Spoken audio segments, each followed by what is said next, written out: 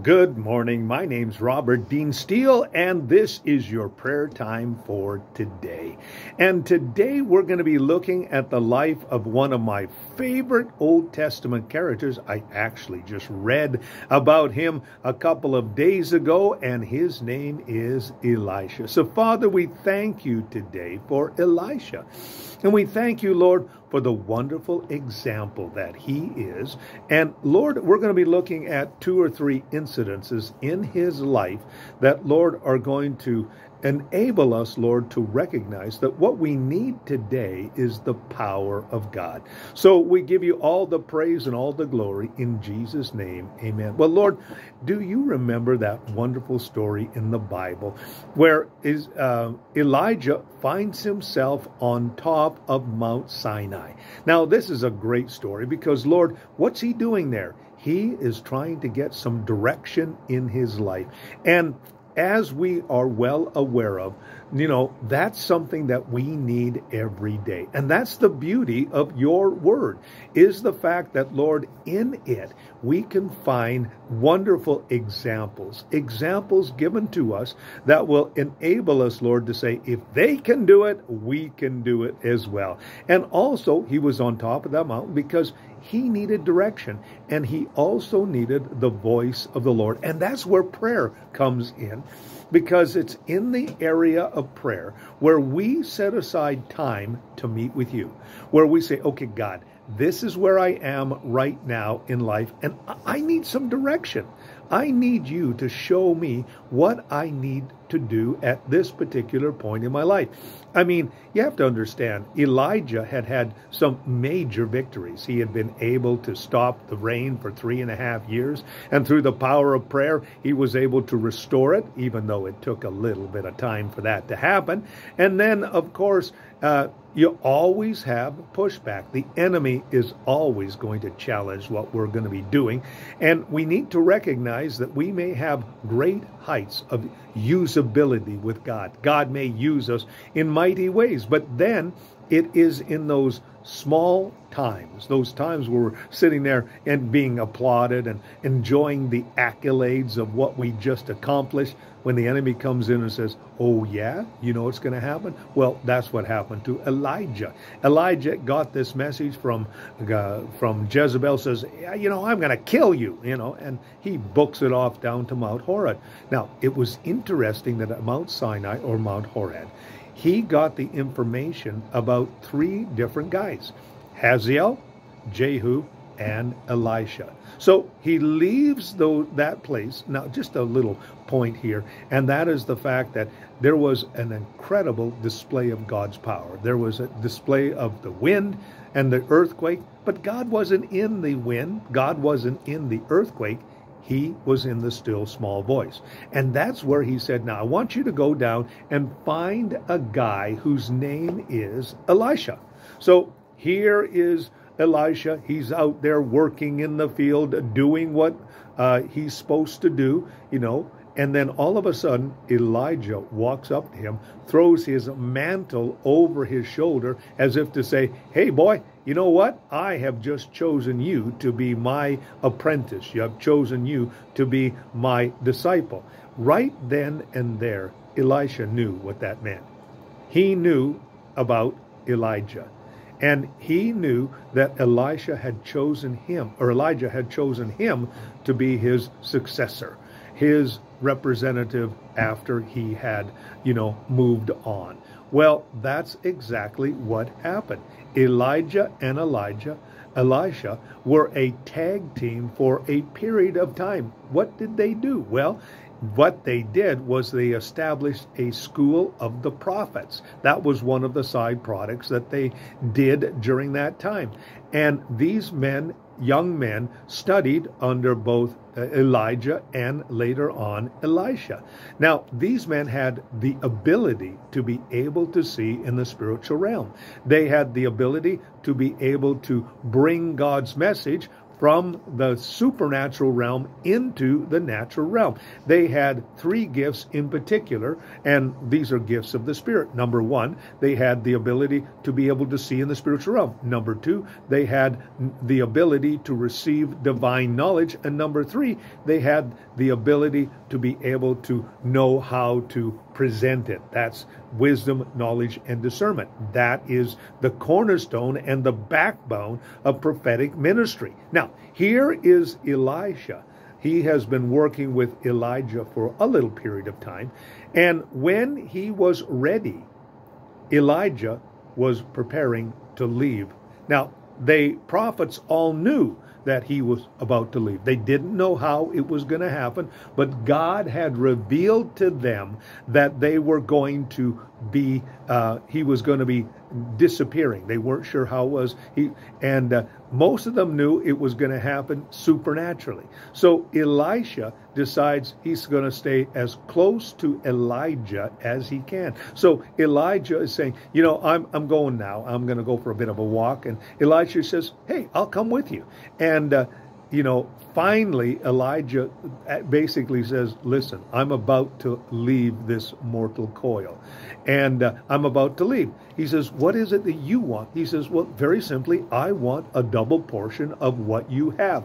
What you've been doing, I would like to double. I would like to see 100% increase over that. And so Elijah said, well, if you see me go, he says, that is what's going to happen. Well, while they were talking, all of a sudden, this incredible scene begins to happen, Lord. And it's incredible because he, that being Elijah, is only one of two men who actually escaped death. They never saw death. They were wonderfully translated. The first one was Enoch, because the Bible says that he went for a walk with God, and God says, hey, you want to come with me? And Enoch says, yeah. Well, Elijah, his was quite dramatic. There is Elisha, and then all of a sudden they're separated by a chariot of fire. That's right. There were horses that were fiery and a chariot that was fiery. And Elijah all of a sudden found himself being swooped away. It's kind of, scene out of the Mummy. Anyway, Lord, you translated him away. And as he was flying through the air, the mantle or the cloak of Elijah fell down, and Elisha picks it up and begins a ministry that is spectacular as far as the Old Testament is concerned. Now, Lord, I'm grateful that today you said that greater things will happen when we go to the Father, or you go back to the Father. Father, we know that that's happening today. We see miracles happening all the time. I have a friend, Lord. His name is Len Lindstrom. He has seen incredible miracles. He's seen goiters. Recently, he went to the country of the Philippines. And one of the things that he saw was these giant goiters that were hanging on people, and he would pray for them, and instantly they would be healed. And also as well, new skin came on those where those goiters were. That is a miracle of God. It is a substantial, visible miracle of God. And that happens all the time around the world. That's because you are doing incredible things. I think of a story that happened during a Reinhard Bonnke crusade, where they actually brought a dead man to the meetings. He had already had embalming fluid put into him, but his spouse said, I'm taking my husband to this particular meeting. Now, most of us would have been kind of put off over that. But what happened was, all of a sudden, as the preaching and as the miracles were happening, this guy all of a sudden opened his eyes. And what he had in his body was embalming fluid. That embalming fluid became blood, and he became resurrected. That actually happened in a Reinhard Bonnke crusade. Father, you are raising people from the dead. We don't understand why you do it, but that's that resurrection power. There are reasons why people are raised from the dead, and there are reasons that people aren't. And we don't understand that, but we leave it in the hands of the Lord. And we say, Lord, thank you for your healing touch. Thank you, Lord, for the miracles that you do. Now, Elisha, of course, had an incredible ministry. He did great things, and also as well, he did minor things. He was concerned about the smallest details of our lives. One of the stories that we have is the story of the city of Jericho. The city of Jericho actually was cursed by Joshua, and he said that no one would be able to build on it or be able to drink the water. Well, later on, there was a guy named Hiel who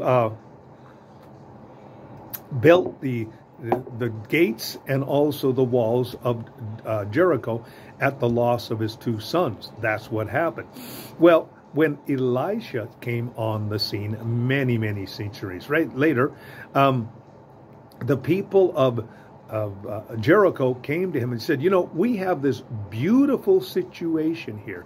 We are in the Jordan Valley. We're just north of the Dead Sea, and it is very temperate, and it is very temperate. I have been to Jericho, and it is actually a very beautiful place. They call it the City of the Palms, and it is a wonderful place. It's an oasis, basically, and the temperature all year round is over 80 degrees all the time, 80 degrees Fahrenheit. And so here they say, this is a beautifully situated city, but we have a terrible water supply. We can't drink the water. So what can you do about it? Well, Elisha said, I think I can do something about it.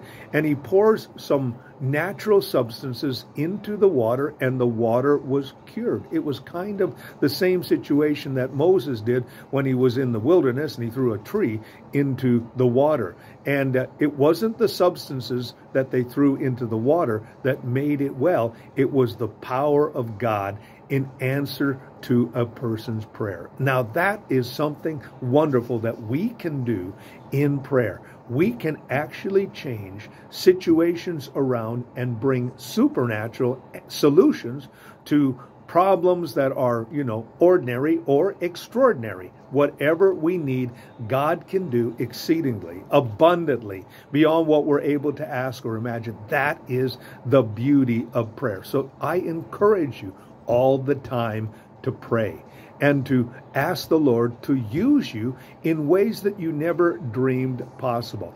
Remember, we have resurrection power in us, and James 4:2 says we have not because we ask not. And of course, I already alluded to Ephesians 3:20 that says God can do exceedingly abundantly beyond what we're able to ask or even imagine. There's another story about how that Elijah had the ability to be able to send messages to the king of Israel. And he would warn when the Arameans or the Syrians would be planning an attack. And everybody in the Syrian court, the Aramean court, was really put off over this whole situation. And they said, who's at fault here? And someone came up to the suggestion. They said, well, what's going on is there's this prophet in the nation of Israel whose name is Elisha. And he knows what's going on even in your own bedroom. He knows what you are doing. And all the plans that you are making against Israel, well, he's telling the king of Israel. They said, well, we need to take care of this guy. So where is he? So they sent some inquiries, and they found out that he was in the city of Dothan. So what do? They send an army over to the city of Dothan. There is Elijah. He's having a wonderful sleep. And then he goes out, or not he goes out, but his servant goes out to prepare for the morning, and he looks off the walls of the city and realizes, he says, wait a minute, who are these people? And he runs back in and he says, Elisha, there's an army outside looking for somebody. So there was an inquiry made, and they found out that they were actually there to capture Elisha. And now this really gets the servant of Elisha quite upset. And he says, Elisha, why aren't you concerned about this? And I love the answer that Elisha gives. He says, listen, those that are for us are greater than those that are against us. He says, let me open your eyes. And so he prays for him, and the servant's eyes are open. And all around, now the city of Dothan was in the valley of Megiddo, and the valley of Megiddo is completely surrounded by high hills or mountains, as they were called.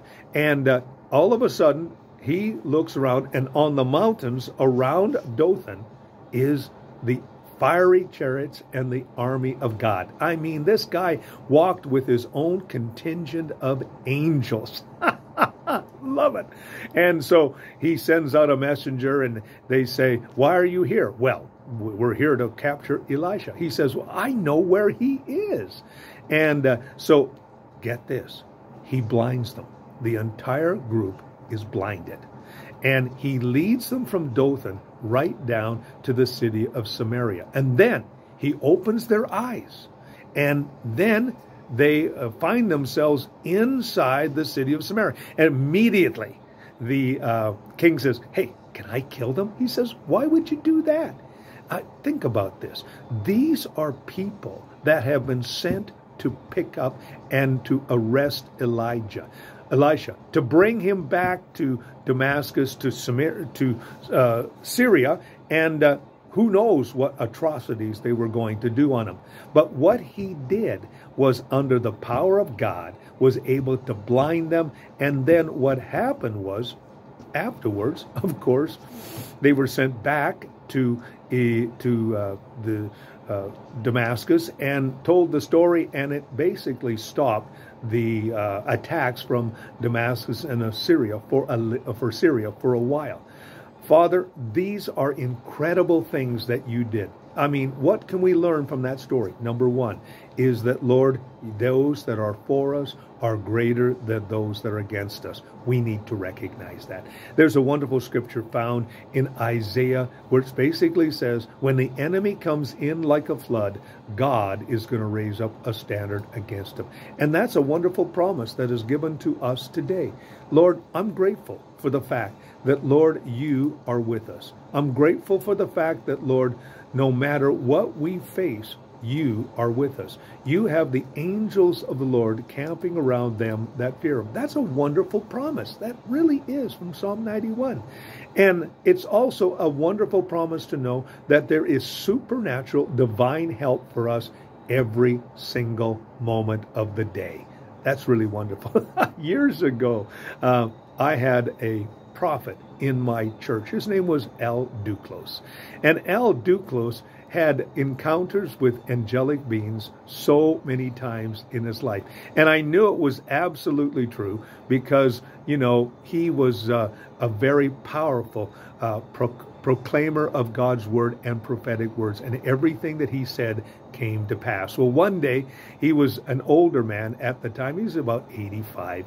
And one day he got up out of his chair and he was walking towards the kitchen, and he made a decision that he was going to go to the bathroom. And he ran into his angel, and the angel knocked him down, but the angel caught him and said, he says, sometimes we don't know which direction you are going. He told me that story, and I was literally laughing. You know, we need to recognize that Bible days are here again. And the same thing that happened in the Bible, in the Old Testament and in the book of Acts, is happening today. We just need to open our eyes. No, I know that there are people out there that subscribe to the idea that, you know, the miracles and the signs and wonders that happened during the book of Acts, you know, basically ended with the apostles. And if you believe that, that's fine. You can believe that. I don't. The reason I don't is because I have seen incredible things that God has done. And I believe that Bible days are here right now, and that we need to say, okay, Lord, what is it that you want to do? I read a story about a fellow who was called kicked out of the kingdom. And the reason he was kicked out of the kingdom or the watchtower people was because he had a child who had a club foot, was born with a club foot. And he was reading the Bible one day, and he read the scripture of Isaiah, or I should say 1 Peter 2:24. And even though it was from the New World Translation, it basically said that, by God's stripes we are healed. Now, in the group of the JWs, they believe it's a spiritual healing. Well, he knew that he had a child that had a club foot, and he did not want to see that child growing up with a club foot. So he and his wife got together. They said, this is what the scripture says. So what we're going to do is we're going to pray. And they did. And right in front of their eyes, that child's foot was made well. Well, immediately they knew that the Word of God was real. And they went back to their local kingdom hall, and they reported about what God had done. And the leadership of that particular kingdom hall said, that doesn't happen. It's a spiritual healing, not a physical healing. He says, listen, there's my son. My son has been healed of a club foot. God answered our prayers. Well, we don't believe that happened. And if you continue to subscribe to that idea, you are going to have to leave. Well, he says, you can't convince me that God didn't do this and that God doesn't heal. They said, well, you need to leave. Well, he did. And he began to, seek a church that believed in healing. He came across a church that did believe in healing, and he told his story and where he came from. And they said, isn't that marvelous? And they said, would you mind praying for some people here? And he said, me?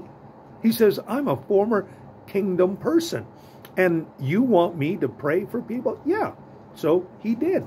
He prayed for some people that morning, and God marvelously healed. Well, it began a healing ministry and a testimony to especially people that were involved in the watchtower. He was actually able to win many watchtower people because he knew their lingo. He knew how they thought. He knew how they worked.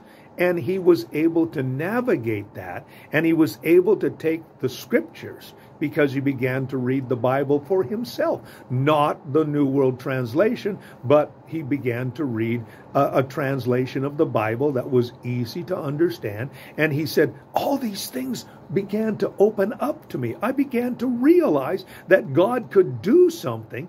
And, well, guess what? He became an evangelist, eventually a pastor. He went off to Bible college and became a pastor. And the earmark of his ministry was healing. You couldn't convince him otherwise that God couldn't heal. He came across some people who were subscribed to the idea, like the JWs. He says, listen, he says, you can believe what you believe.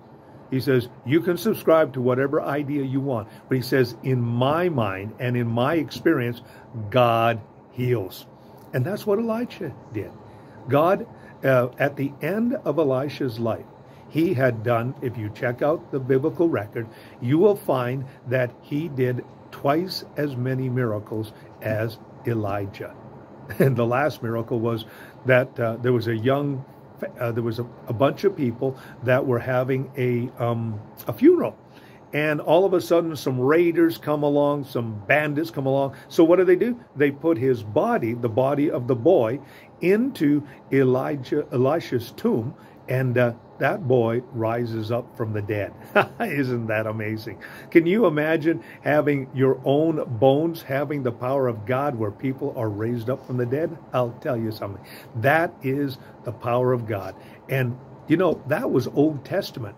God came upon Elisha. Today, we have resurrection power. So today, whatever it is that you need, if God grants it to you, thank the Lord for it. Remember, Before you even open your mouth, the answer is already on the way. Daniel 9:23 and Daniel 10:12. Just simple instructions, simple examples of how God can do exceedingly, abundantly, beyond what we're able to ask or even imagine. It's important that we ask. That's what prayer is all about. And also as well, standing on the Word of God. Or as the song says, standing on the promises of God my Savior. Let's stand on the promises of the Word of God. Let's express them in prayer, and let's believe God for miracles today. Whatever that miracle entails, we'll leave it up to Him.